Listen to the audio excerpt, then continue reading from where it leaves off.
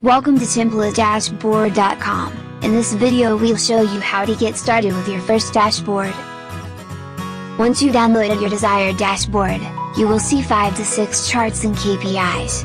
Every quadrant is designed to present you relevant information for your analysis. In the upper section, you will find different slicers, which will help you to filter your data in a dynamic way as if you were using a business intelligence tool. Every click on the filters changes your charts, and you can start making different analysis depending on what you want to see. For example, when selecting the customer art at fashion, the middle chart will narrow down the results of this customer.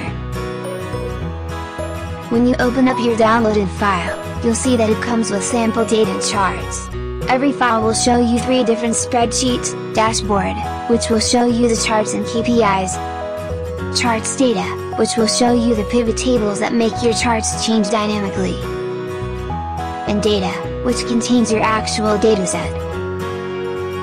The first step to customize your dashboard is to select all the sample data and delete it. That's where you will paste your actual data.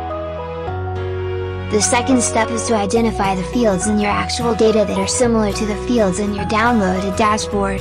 In this example, the field purchase order number is equivalent to the order ID field, and the other fields also have an equivalent field on the data spreadsheet.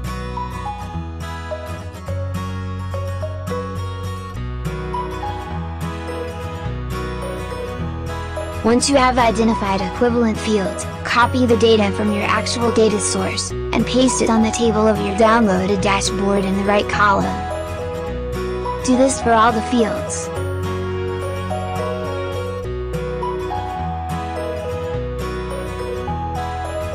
Once you're done with the copy and paste process, you may go to the dashboard sheet.